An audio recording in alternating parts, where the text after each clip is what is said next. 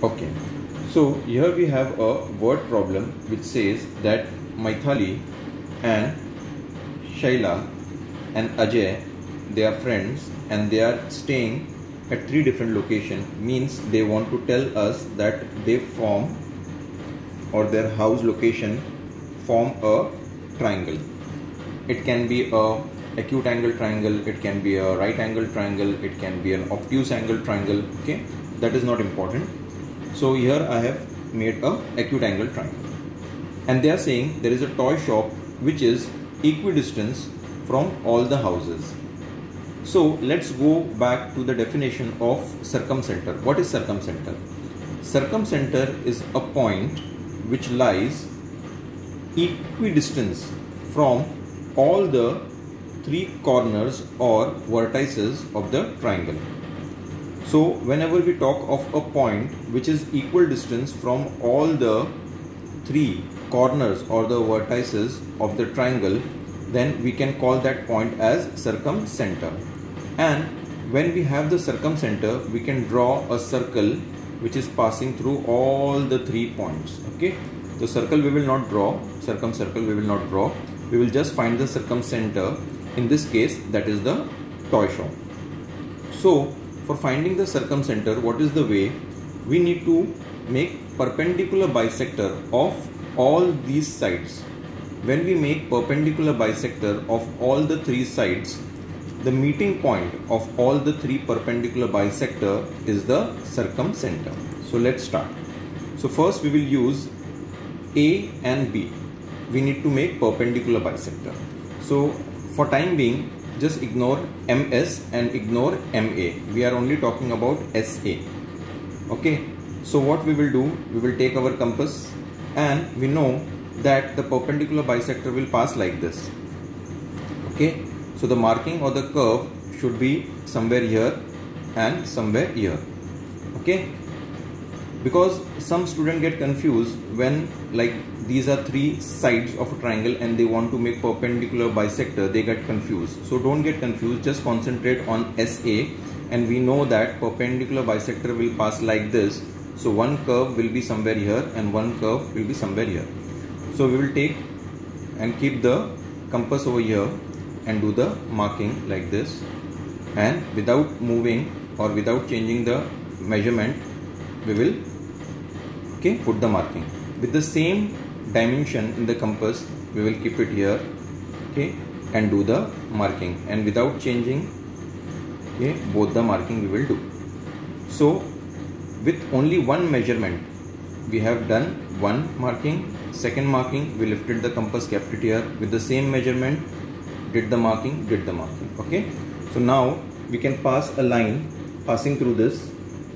Okay, so that will be the perpendicular bisector for SA. Similarly, we can make the perpendicular bisector for MS. So we will take MS. Okay, so just for explanation purpose, what I will do, I will rotate it so that it will ease off. Okay, for making purpose also and for understanding purpose also. So this is MS. Now we need to make perpendicular bisector for MS. So we know this is MS. So perpendicular bisector will be somewhere here. So one curve will be somewhere here and second curve will be somewhere here. Because to avoid the confusion, we should be very clear. This is the line. So perpendicular bisector will be like this. So when it is like this, one curve will be here, second curve will be here. So we will take some measurement in the compass and do the marking. So, and we should not disturb the setting, and with same measurement marking. Then S will keep the compass and do the marking. Okay, and then we will pass the line from the marking. Okay, in such a way that it passes through both these points. Okay, so this is perpendicular bisector for MS. Okay, now we actually are very close to our circumcenter. So we found one point because of the interaction of these two lines. So similarly, we will make perpendicular bisector for MA. MA is like this, so perpendicular bisector will be like this. So the curve will be somewhere here and here. Okay, so we will keep the compass over here at A and take some measurement which is more than half of MA and do the marking over here. Keep the compass over here with the same measurement, do the marking over here, and then we will pass the perpendicular bisector. Okay, so which is like this. Okay, so now we have all the perpendicular bisector for all the three sides.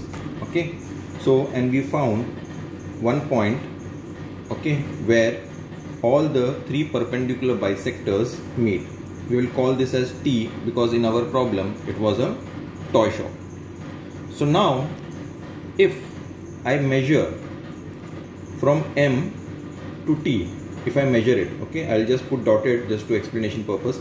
If I measure MT, or if I measure ST, or if I measure TA, what I will have that MT will be equal to ST will be equal to AT. So we got the toy shop which is equidistance from Maithili's house, Shaila's house and Ajay house. And this point, as we know by the definition, is the circumcenter because it is equidistance from all the three corners or vertex, okay, of the triangle. And if we can draw one circle, the circle will pass like this to all the three corners or vertices of the triangle. So we can say in answer that the construction which we are doing is for circumcenter because the toy shop is at equidistance from all the houses. Okay, so hope you like the video. We will meet in the next video very soon. Till then, goodbye.